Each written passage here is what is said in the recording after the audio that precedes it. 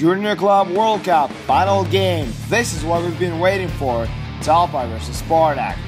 First period, and Vasily Zhilev opens up the scoring. And what a nice goal this is. Great individual effort led in the first period. 1-0 Tolpar. Let's skip ahead to the second now. Power play for Spartak Moscow, and they convert.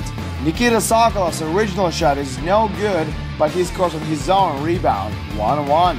Third period now, and Alexander Trushkov makes an amazing save. He stops Denis Duragin hat-trick style. What a save! No scoring follows after that, so we head straight to a shootout.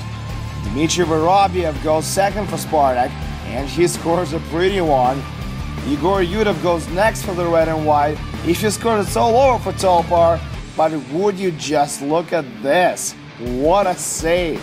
Denis Duragin has to score now for Rufo or it's all over, and he does so, and he's gonna have another go. Can he score again? He can! Duragin goes 2 for 2. Dmitry Vorobyev has to tie it up now, and what a move he puts on. They're all tied up again. Alright, Igor Yudov goes for his second shot of the night, and he scores! Spartak Moscow wins Junior Club World Cup. The least likely team to win the trophy comes a long way. Reigning MHL champions hoist the World Cup as well. You gotta feel sorry for Tolpar, but boy do you cheer for Spartak.